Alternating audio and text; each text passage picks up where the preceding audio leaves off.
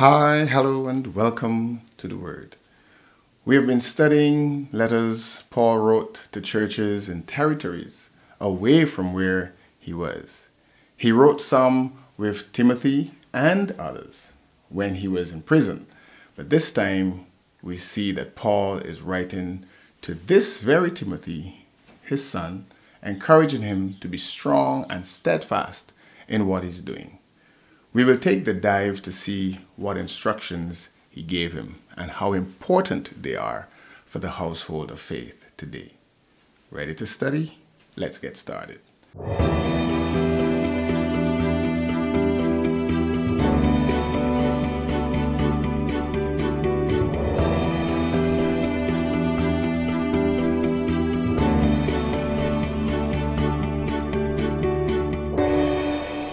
As we have discussed many times before, people take one verse or text here and there and apply them to everyone.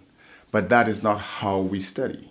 We must look at the whole books, or we must look at whole books and chapters to get a gist of the context of the passage. Timothy is one letter that this is done to. Everyone just quotes a text. Study to show thyself approved unto God, a workman that needeth not to be ashamed, rightly dividing the word of truth.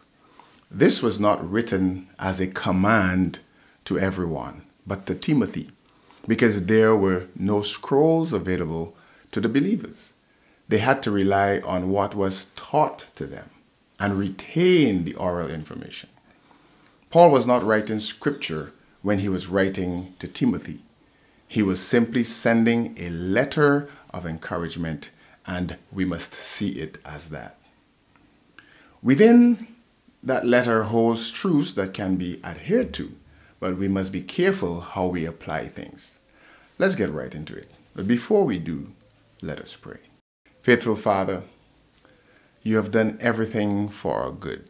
You love us to the extent that you have provided eternal life from the foundation of the world. We praise you again and again for being a great God, providing for us and giving us life on a daily basis. Walk and talk with us as we go along this journey until we reach our destination. Bless us now, we pray, for we ask it in no other name but the name of Jesus Christ, our Lord. Amen. So we are reading from a letter to a person, not a city. So there is no background history except what we know of what Paul mentioned of he having to circumcise Timothy because he was half Jew, since his father was a Greek. So based on that, he was not yet circumcised. So even if Paul did not practice circumcision, he had to let him do it, or else the Jews he would have to speak to would not listen to him.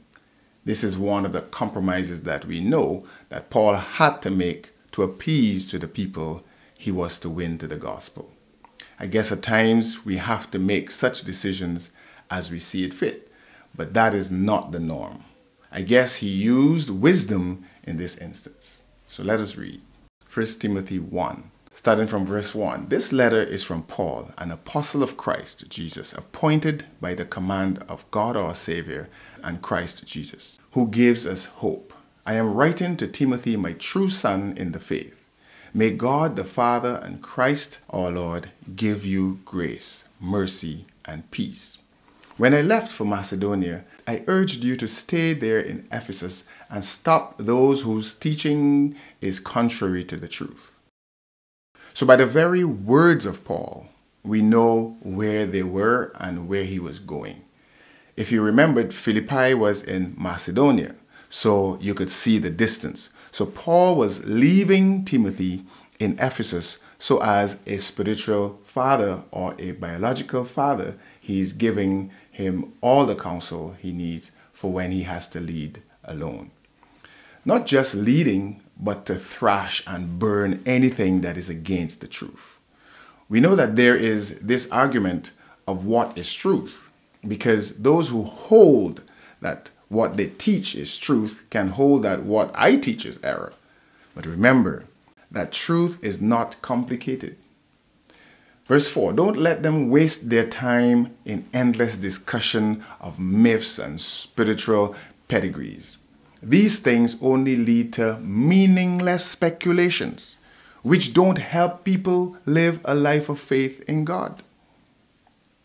The purpose of my instruction is that all believers would be filled with love that comes from a pure heart, a clear conscience, and a genuine faith.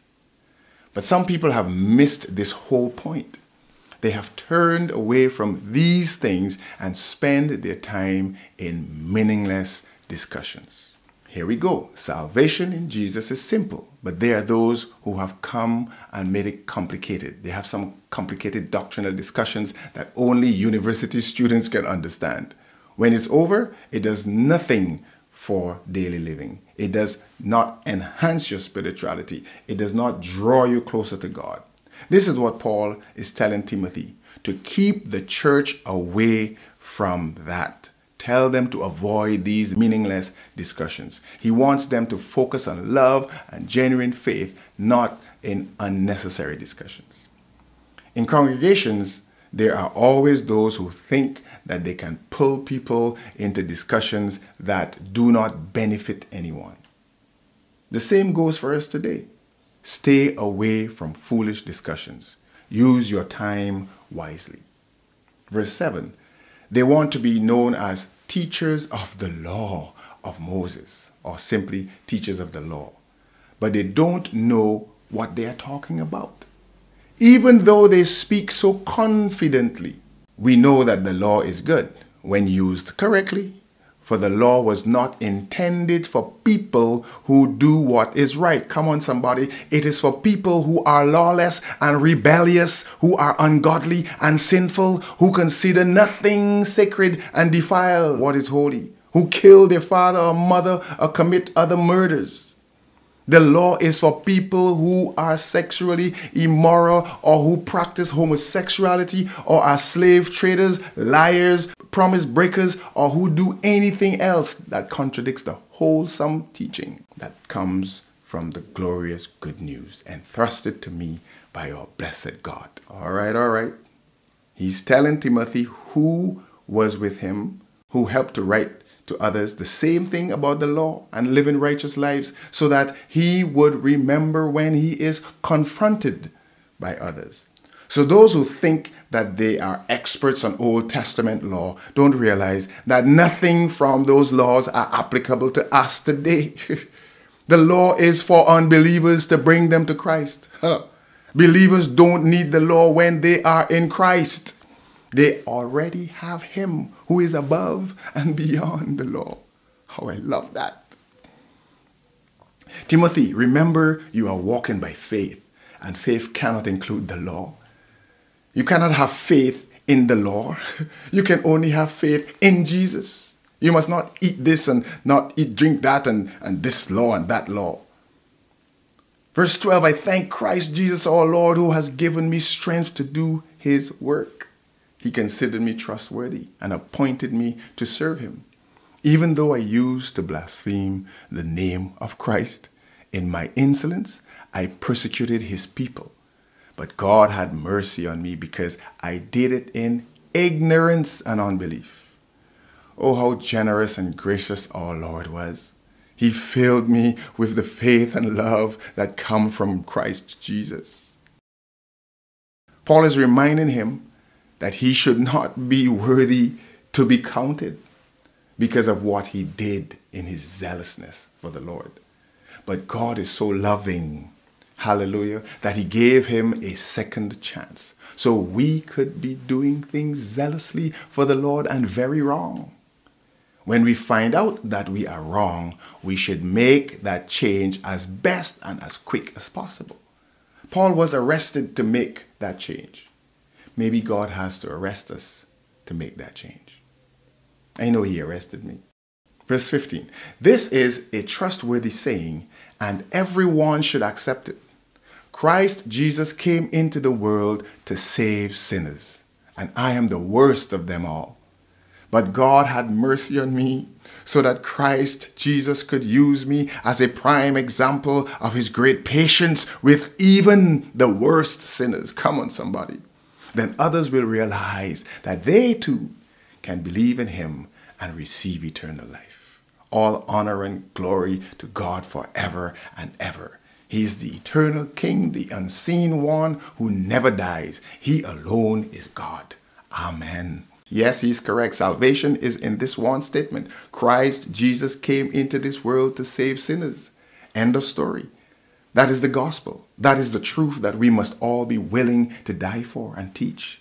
But Paul acknowledged that even if he was highly spiritual and killing on behalf of God, he was the worst of all sinners, and God was patient with him by extending mercy to him. So those who think they can be worse than Paul when they have never even killed a cow will realize that they can have salvation too. But he says further that God, who is that Father, is forever. He's eternal and never dies, and he alone is God. In Philippians, Paul said Jesus was in the form of God, and here he tells Timothy that he alone, the Father, is God. So we have to try to understand the true meaning of Jesus being God. So I normally say he's in the realm of godness and not angels, nor man. But God the Father alone is supreme. Timothy, my son, verse 18, here are my instructions for you based on the prophetic words spoken about you earlier. May they help you fight well in the Lord's battles. Cling to your faith in Christ and keep your conscience clear, for some people have deliberately violated their consciences. As a result, their faith has been shipwrecked. Hymenaeus and Alexander are two examples. I threw them out and I handed them over to Satan so they might learn not to blaspheme God. So Timothy had someone prophesy on his life, and Paul is using this to remind him of his calling. While you cling to your faith, keep your conscience clear. So there is a relationship with your conscience and your faith, because these two men had their faith shipwrecked. Why? Because their consciences were not clear. A double-minded man is unstable in all his ways. What we want you, my gentle people, is to examine what you already know with someone who can go through scripture with you. And if what you are already taught is firm on scripture, stick to it. But if what you read does not, or what you read does not correspond with what you are taught, don't dilly-dally, walk away from it and accept that which is truth. 1 Timothy 2. I urge you, first of all, to pray for all people. Ask God to help them, intercede on their behalf, and give thanks for them. Pray this way for kings and all who are in authority, so that we can live peaceful and quiet lives marked by godliness and dignity. This is good, and it pleases God our Savior, who wants everyone to be saved and to understand the truth. Come on. That's a good counsel. Pray for everyone. So Timothy was advised to pray for not just his people, but others, including those in authority. We should take example of this and do likewise when we pray. So it pleases God when we pray for others and when we live peacefully. God wants everyone to be saved. I like that. Everyone, not some. And what is truth? Truth is not what some of us put together and consider a package of truth. Truth is that Jesus Christ is the Savior of the world. Verse 5, for there is one God and one mediator who can reconcile God and humanity. That is the man Christ Jesus. He gave his life to purchase freedom for everyone. This is the message God gave to the world at just the right time. You hear it? One God, one mediator. So the role of Jesus is to reconcile us to God. This is the center of the gospel. The Father who gave the Son to reconcile himself with us. And the Holy Spirit who makes all of that happen by connection to our spirit. However, Jesus is not an angel nor a human. He is still in the realm of godness. I have to make it clear. That is the best way I can put it to keep the distinction in your mind. Verse 7. I have been chosen as a preacher and apostle to teach the Gentiles this message about faith and truth. I'm not exaggerating, just telling the truth. In every place of worship, I want men to pray with holy hands lifted up to God, free from anger and controversy. And I want women to be modest in their appearance. They should wear decent and appropriate clothing and not draw attention to themselves by the way they fix their hair or by wearing gold or pearls or expensive clothes. Pause. Now you know I have to give this some attention because this is a sore thumb among churches. So Paul is saying, I'm not exaggerating anything, but I'm telling you the truth. Remember, what he's about to say is not found in a law that we can go look at. Remember, our walk with Jesus Christ is on a whole different level. Some people feel that the no law principle means do as you like. Paul has never advocated that. He never did. He keeps telling us that God has taught him and given him the theology of what it means to walk by faith in Jesus. So what we are hearing is from the Lord to Paul. He has been given that mandate. So he is not just speaking out of turn or what he wants. So when you worship, there must be no controversy and people being angry with each other. I want you to be free when you worship God, he says. Any disputes, you must cut it out. So Timothy is directed as to how worship must be conducted. And then he shifted to the women, the way women must dress. So he's telling him women should be decent and appropriate in their dress. And the main point here is not drawing attention to themselves by the way they do their hair. He also says, or by wearing of gold or pearls or expensive clothes. The only way women wear pearls and gold is in the form of the ornamental jewelry. So Paul is condemning the wearing of jewelry, which normally comes in gold or pearls around your neck. Now, if you notice, basically all the Christian women wear jewelry.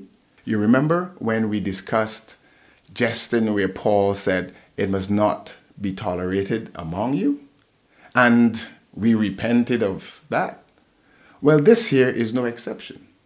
I'm speaking to women who claim to be believers in Jesus.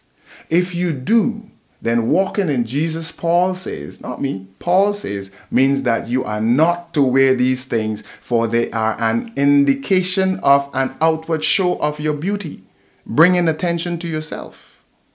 It must not be practiced among women of faith. That's what he said. So be careful now that you consider all that Paul has said before to be coming from God, but now you decide that this is just a counsel and that he's given and you don't necessarily have to take it. If Paul mentions that women should not be seen by wearing these things, he would have had to be speaking on a knowledge from the Lord that this is not the way women of God should be adorned or dressed. He actually gave the reason. Women must be modest. Why didn't he say the same thing for men? Because men never wore these things for attention or outward show. So there was no need to tell them so. It's the women who had that kind of weakness. Now, everybody wears these things today. So in this day and age, we have to go further to say no one must wear these things because God expects us to be modest. Now men have earrings, chains, everything. So Timothy was to tell the women in the congregations that when they dress, they should not put on these things. It was not if you choose to or not. It simply is prohibited. Why? Verse 10. For women who claim to be devoted to God should make themselves attractive by the good things they do. Women should learn quietly and submissively. I do not let women teach men or have authority over them. Let them listen quietly. You see why I told you that Paul repeats the same thing to the different territories? He said this before to the Corinthians about women not teaching and learning in submission and having authority over men. We can't be happy for Paul over there for giving us theology and counsel. And when it comes here, we decide that we don't want to take it or we don't have to take this. I remember someone saying that Paul was expressing what was happening in the society at this time. So we cannot take Paul too hard and fast here. Well, let me tell you, Paul, like Jesus, never cared about what the society believed or practiced. They were standing against society and were persecuted and killed for it. Paul counseled based on instructions from God himself. Paul's arguments are normally based on scripture and creation, not on what was happening in the society. So to soften Paul's teaching by stating that he was just doing according to society is totally unacceptable to the believer, to us. So ladies of all faiths who push the concept of this is not based on salvation, Paul is saying if you are devoted to God, which is your walk in Christ, which is salvation, then you have to put them away. No outward display. So stop bossing your pastors around. And pastors, stop allowing the members to control the narrative of the walk in Christ. It has to stop. When we are given instructions from the Lord, we must adhere to it, whether we like it or not. Your walk in Jesus excludes you wearing jewelry for ornamentation. That's what it is. There is no argument. There's only obedience. So share this with your Christian sisters all around the world who try to make excuses that they are not wearing much and it's just a little this and a little that. No, stop it. If the sisters choose to not come back to your congregation because of this, so let it be. We are not serving women, we are serving God. So as we said, Paul is not speaking arbitrarily or speaking based on the society of his day. This is an excuse used by those who want to excuse sin. Listen to his argument. Verse 13, for God made Adam first, and afterward he made Eve. And it was not Adam who was deceived by Satan. The woman was deceived and sin was the result. But women will be saved through childbearing, assuming they continue to live in faith, love, holiness, and modesty. You hear that? Again, a total creation argument. Adam was made first. Eve was deceived. These two arguments have nothing to do with society and male chauvinism. They are rooted in God and creation. So women have their role and will be saved by their role. It's not their role when it comes to teaching the word of God. So that is why men have to get more serious. Men are leaving these matters for women. No, it's your job. Balance your life. Stop running after the money and not after the spirituality. Stop running after the pleasures of life and start focusing on the righteousness in Christ. You can do better, men. It has nothing to do with your education or your money. It's your role that God has given you. Paul spanned all the generations that existed and went straight to creation. He passed the time when Israel was under the law. He passed the intertestamental period. He passed the time of Jesus and came to his day and now left it for us. Women are to be submissive, not because God does not like women by creating Adam first. He meant that man must be the head, and she, having been tricked by the devil, made the point even stronger that she must submit. Single parenthood has caused women to assume the role of man, but it should not be. Let's give men their rightful position. Timothy was to guide the people in these things. He did not tell him to read this to the people. He was guiding him as to how to lead the people. The most stubborn of the two genders is women. That is why they have to be placed under submission by God. Her argument and discussion with the forbidden serpent was the foot in the door for the devil to get a hold of Adam. Since he was responsible, he paid for it. Look at where we are today. So she continues to be placed under submission and must not share her opinion and emotions as facts. You leave them to that end and everything will be turned on its head. Straight talk. And husbands and pastors, just like Adam, make a huge accommodation because they don't want to offend their wives or their women. So from today, I don't see it this way. I like my jewelry. What if he meant this or that? Must stop. Newsflash, women and men of faith do not wear ornamentation or jewelry. Case closed. Remember, Paul said, some preach this gospel with the wrong motive. Some to please others. Some for gain. Not this one. Chapter 3. Verse 1. This is a trustworthy saying. If someone aspires to be a church leader, he desires an honorable position. So a church leader must be a man whose life is above reproach. He must be faithful to his wife. He must exercise self-control, live wisely, and have a good reputation. He must enjoy having guests in his home, and he must be able to teach. He must not be a heavy drinker or be violent. He must be gentle, not quarrelsome, and not love money. He must manage his own family well, having children who respect and obey him. For if a man cannot manage his own household, how can he take care of God's church? Remember, Timothy is young and does not even have a wife and children. Based on what we are reading here, he's not yet married. So Timothy has stayed back to help the congregation. Paul is saying to him, if any of the men aspire to be a leader, that is good. It means he has a desire to serve God. But he must remember that that man must have some qualities that are important. He must be faithful to his wife, self-control, good reputation, hospitable, not drinking too much, and must not love money.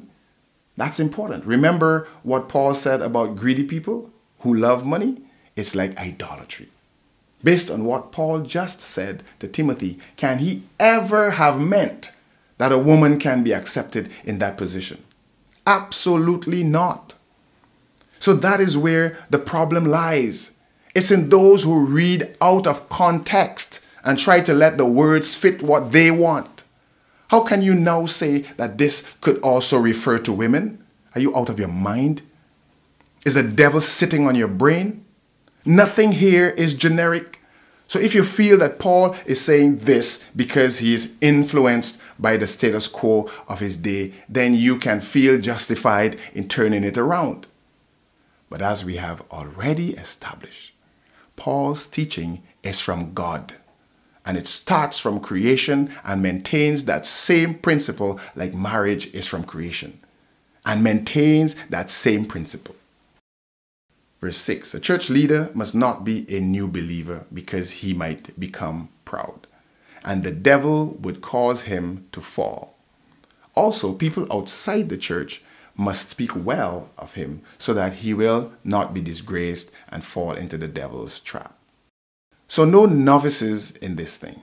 There must be enough spiritual maturity to be able to maintain your spiritual integrity, or else the devil will make mincemeat with you. Verse 8, in the same way, deacons must be well respected and have integrity. They must not be heavy drinkers or dishonest with money. They must be committed to the mystery of the faith now revealed and must live with a clear conscience. Before they are appointed as deacons, let them be closely examined. If they pass the test, then let them serve as deacons. Deacons are helpers. If your congregation has grown like these would have, then elders and deacons would be needed, and these are the qualifications. Verse 11, in the same way their wives must be respectful and must not slander others. They must exercise self-control and be faithful in everything they do. You hear this? In the same way their wives. So Paul has no intentions of expecting their wives to be the leader and the husband to be the spouse in support. In the same way, wives must be respectful and exercise self-control and be faithful. So there is a distinction between a husband and a wife in the role of the leadership and deaconry. There is no concept after the death of Jesus and the growth of the believers of anything called deaconess. The deacons did what they had to assist the elders in distribution. Now, you create a role for women because everything must be balanced and complicate everything that was so simple. Leaders or bishops are males, deacons males, and everyone had a wife. So now that you have complicated things, you go further to complicate them and argue for the ordination of the laying of hands. The devil is a liar.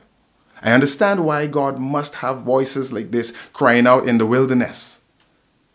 Because all denominations have failed God in twisting of scripture and spiritual counsel to satisfy their personal desires or that pressure of their women to be equal with men. So help us, Lord. Verse 12, a deacon must be faithful to his wife and he must manage his children and household well. Those who do well as deacons will be rewarded with respect from others and will have increased confidence in the faith in Christ Jesus. Exactly. The deacon is faithful to his wife and manages, not the wife faithful to her husband and manages. We got women walking about this place and around the world claiming that God has called me to do this and to be this and that leader in congregations, and their husbands running after them in support. Are you thinking of what you are saying? You are actually saying women were made first and man must submit, or it does not matter anymore. Women must be wives of one husband and lead their household well, and their husbands must be respectful, or it does not matter anymore. Listen, let us stop making sport at God. He has an order of things that he left with his apostle Paul to direct us in. Down and away with this woman pastors, down and away with this homosexual pastors, because one deviation leads to the next.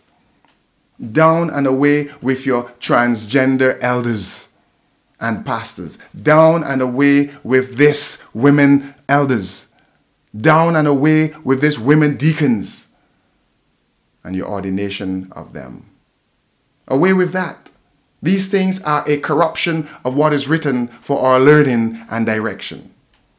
Stop claiming that God gave you this and that calling. How could God give a call to a homosexual pastor to lead congregation? How?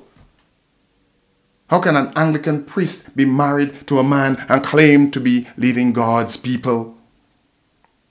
How could women now mount the pulpits as priests, claiming to be called by God? You were called, but certainly not by God.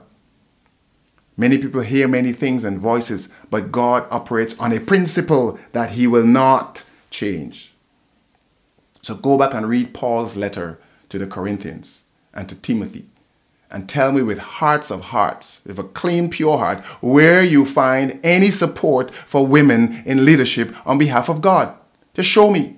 Stop twisting words to live out your narrative. Stop it. Verse 14, I am writing these things to you now, even though I hope to be with you, so that if I am delayed, you will know how people must conduct themselves in the household of God. This is the assembly of the living God, which is the pillar and foundation of the truth. Without question, this is the great mystery of our faith.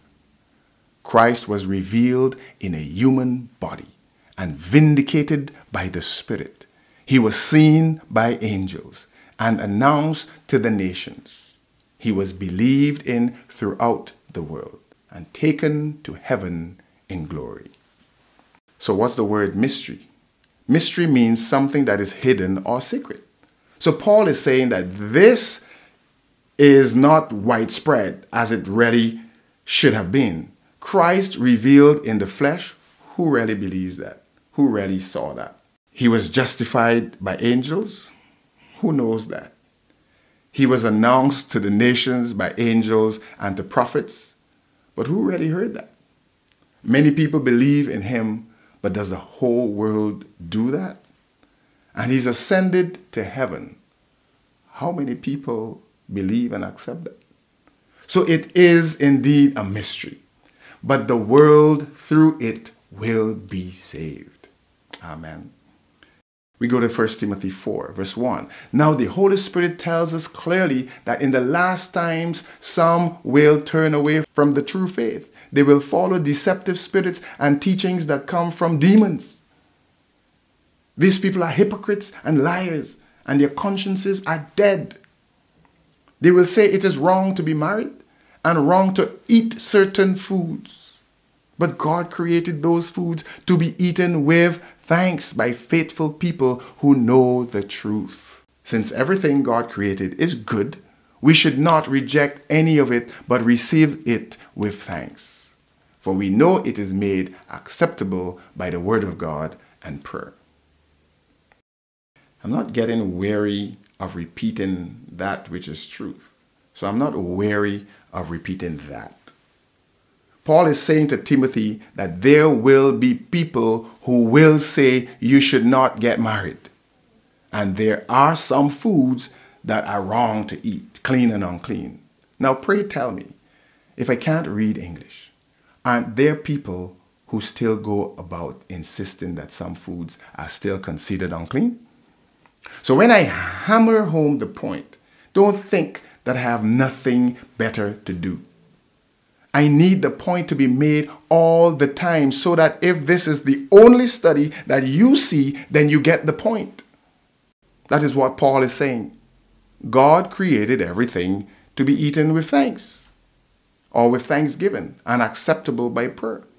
There is absolutely no excuse for anyone in this day to tell you not to eat this and that. None. But still, there are people who would see this and being so indoctrinated find it hard to walk away from these liars and hypocrites whose consciences are dead. So dead that they would not even reason to truth. They will condemn you as a heretic instead. Verse 6. If you explain these things to the brothers and sisters, Timothy, you will be a worthy servant of Christ Jesus, one who is nourished by the message of faith and the good teaching you have followed. Do not waste time arguing over godless ideas and old wives' tales. Instead, train yourself to be godly. Wow. Don't study superstition and nonsensical arguments. They make no sense. Let me go back to it. What does eating all kinds of foods do to your spirituality or your salvation? Nothing. What does not eating all kinds of foods do to your salvation?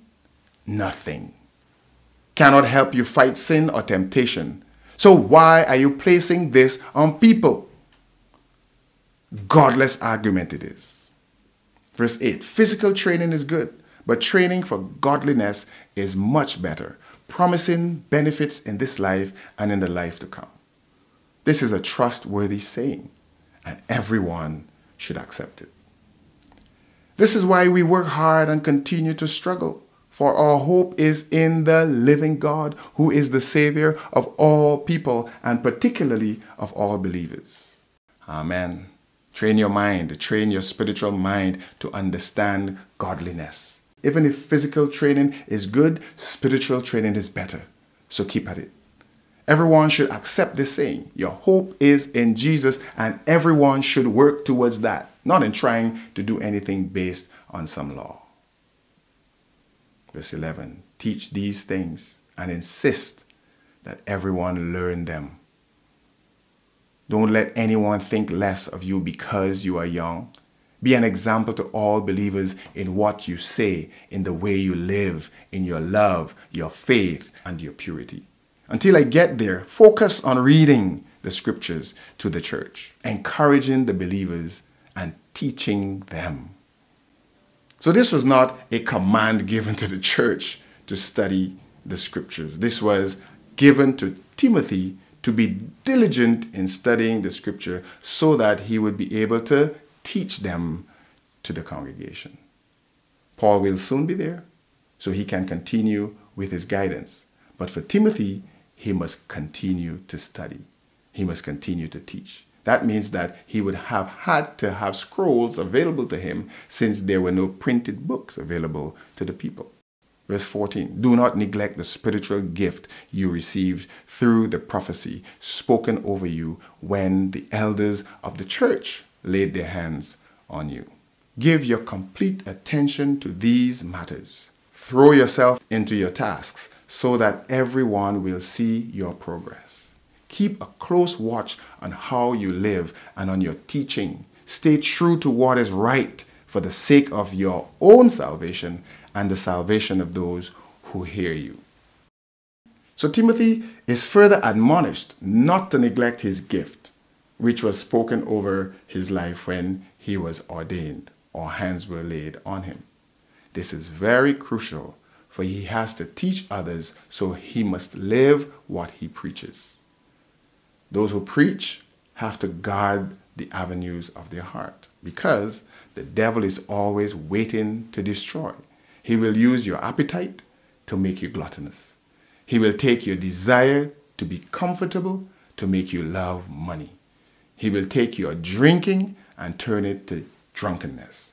One has to be vigilant at all times. So those who minister, remember, you have a double responsibility: your salvation and that of those to whom you preach to. Let's pause here for now. By way of conclusion, we see Paul in a new letter written to Timothy to guide the congregation he left him with. He was young, so Paul was encouraging him to respect himself and others, but don't go having any foolish arguments with them, and don't allow the church to do that or the congregation to do that. Salvation is in Jesus, and it's freer than many make it to be. Do not let anyone place yokes upon anyone concerning marriage and food, and do not let anyone despise you because you are young. Women, he told him, must not wear ornamentation of jewelry because it's unbecoming of godly women. Elders and deacons must be men above reproach, and their wives must be respectful and hospitable. He did not say the opposite. So continue to study the scripture and be able to defend and teach the word of God. Your salvation depends on how you live after you have preached. What a wonderful way to encourage a young leader in Christ. One who will meet all kinds of wolves and lions, who would want to let him know that they have years of experience and he has a lot to learn. So I leave with you these words, that Christ has died, Christ is risen, and Christ will come again. Let us keep holding and living our faith in Jesus, for one day we will see him when he comes again. God be praised, and stay safe and keep trusting. Let us pray. Hallelujah, hallelujah. We thank you, Lord, for being so great and a wonderful God. We praise you for all that we have learned from Paul. And now from this letter to Timothy, we thank you for making some things so plain. May we continue to serve you no matter what.